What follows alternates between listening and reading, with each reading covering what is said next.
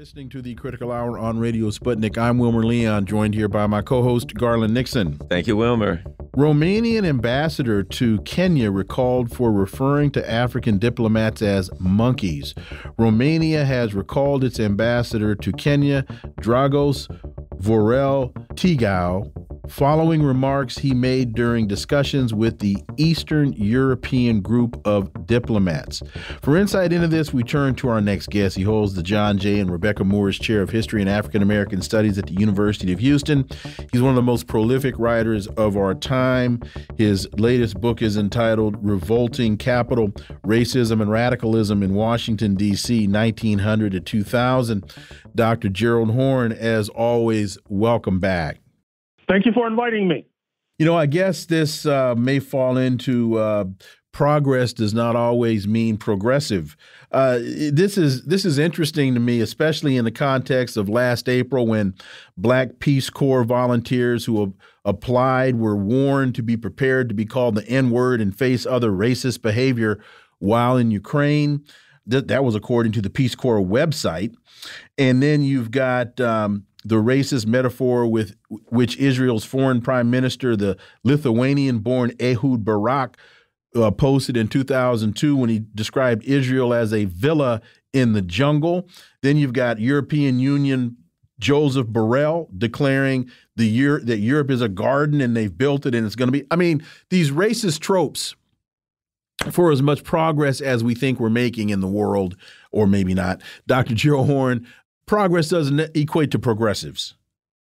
And then, of course, there is the question as to whether or not progress is being made. Exactly. I think we need to step back and look at this from 30,000 feet. And I think that we'll recognize that this incident involving a Romanian diplomat is suggestive and indicative of a wider structural change.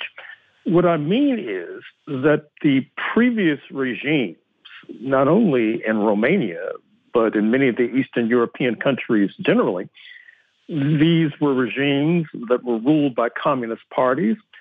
These were regimes, for example, that held Paul Robeson dear. Paul Robeson, of course, for those who may not be aware, was the great Black American singer, actor, activist, and socialist who was very close to communist parties worldwide. But with the Copernican changes post-1989, swept into power were these pro-capitalist regimes, for example, in Bucharest, Romania, and they have chosen to reverse many of the policies of the previous regime. So if the previous regimes were sympathetic to Robeson and Black Americans' struggle against racism because it was seen as indicative of the decay and decadence of capitalism generally, well, they take the opposing point of view. And in fact, I think your audience needs to recognize that historically in the United States, there has been an effort to export anti-Blackness abroad. For example, in my book on Cuba, I talk about how U.S. tourists in France oftentimes objected to the presence in hotels in France of darker-skinned Cubans. They thought that this was some violation of human rights. If you look at the history of San Diego, California, just across the border from Mexican soil, you'll find lengthy stories about how U.S. tourists from Southern California going into Mexico objecting to the fact that Mexico was treating Black Americans equally on their soil and insisting that this could not stand and putting pressure on Mexico to reverse it. And so we need to recognize that there is a price to be paid for tailing after U.S. foreign policy. And I say this in particular to our Black brothers and sisters, many of whom are either unclear or even worse, taking a wrong-headed position on the crisis in Ukraine, because if the latter wishes come true, you can expect to be treated rather shabbily, to use a euphemism, if for some reason you show up in that country. And I think that that is the ultimate lesson we should take away from this incident involving this Romanian diplomat. And I would hope that the African Union would weigh in, that is to say, the Pan-African transcontinental body of 4 dozen plus African states, because this cannot stand. We will not tolerate this kind of nonsense. I think it might even be appropriate to break diplomatic relations with Romania as an object lesson to any other Eastern European diplomats who might want to act in a similar fashion.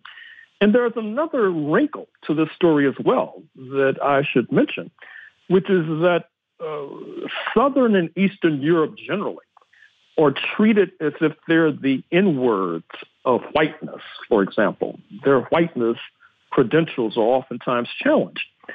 And you see that in the history of Italian Americans, for example. You may recall that in the 1890s, you had lynchings of Italian Americans in New Orleans, and that almost led to a military confrontation between a rising Italy and the United States of America. But ironically, instead of perhaps instilling the notion of solidarity in some of the folks in Southern and Eastern Europe, they feel that they have to bend over backwards to exhibit white supremacy so that they can qualify for entrance into the hallowed halls of whiteness. But once again, the way we need to deal with this is to lay heavy manners on these miscreants, as they say in the Caribbean. We should break diplomatic relations with them. We should take them to court. And we should use even more stern measures than I'm allowed to mention on these airwaves. Countries that practice slavery or colonization have no lesson to teach, according to Mali's foreign minister. Adoyap Diop said, Mali does not want human rights to be instrumentalized or politicized, as they are not the prerogative of any country or civilization. It is astonishing that certain countries that practice slavery or colonization are today the ones giving lessons to others on human rights. Adoulay Diop declared during the celebration of Russia Day. Your thoughts? Well, obviously, the point needs to be considered and contemplated very seriously. And once again, I think it bespeaks the ideological regression in Black America and also the price to be paid when you tail after Uncle Sam.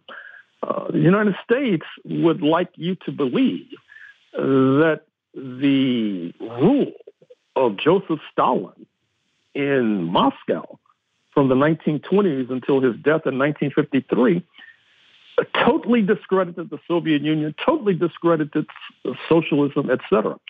And you have many Black Americans who go along with that, but they don't turn the coin over and say, well, okay, hundreds of years of the African slave trade, hundreds of years of mass enslavement, hundreds of years of genocide, hundreds of years of genocide not only against Africans, but the indigenous of the Americas. Should not that, if we're going to have any kind of consistency, discredit the North Atlantic countries that profited so handsomely from these outrages? Shouldn't that discredit capitalism itself, for example? Shouldn't that cause us to redouble our efforts to see these North Atlantic countries as the epitome of both hubris and hypocrisy, amongst other flaws?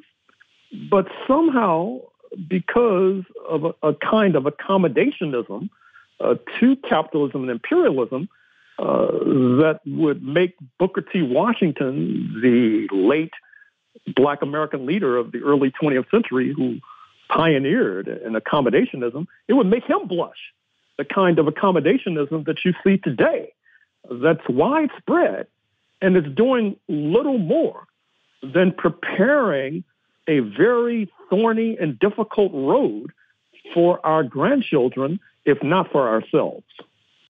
It's also very telling that Diop, standing there with Sergei Lavrov, is talking about human rights. And it's the United States that claims to be and always tries to hold itself out as the champion of human rights.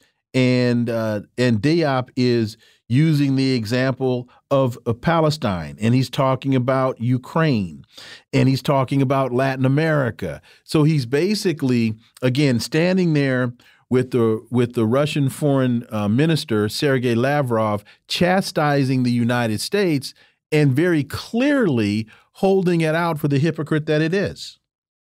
Well, the United States is the clearest example of that metaphor we often hear about the thief in the marketplace grabbing a basket of fruit or vegetables, and then to throw off the pursuing authorities yelled, "Stop thief!"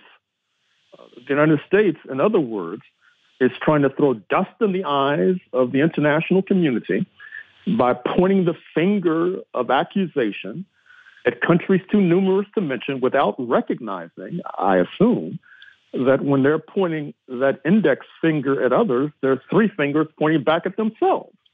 And it's well past time to point this out, as the Malian diplomat is doing, because this crisis that we're enduring right now is really spiraling out of control. We see the United States trying to ratchet up tensions with Cuba, charging that there is an illicit Chinese military base on the island of Freedom.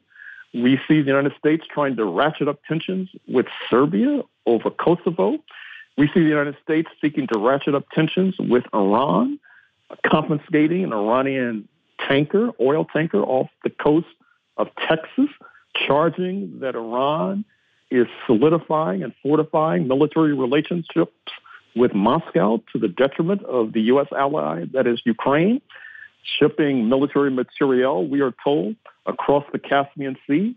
And then, of course, there's the big enchilada, the People's Republic of China, with U.S. planes buzzing, Chinese planes with provocative headlines appearing in the New York Times as early as today, talking about how the Chinese Coast Guard is the equivalent of other nations' navies, and that the Chinese Coast Guard, we are told, is engaging in outrageous behavior, we are told.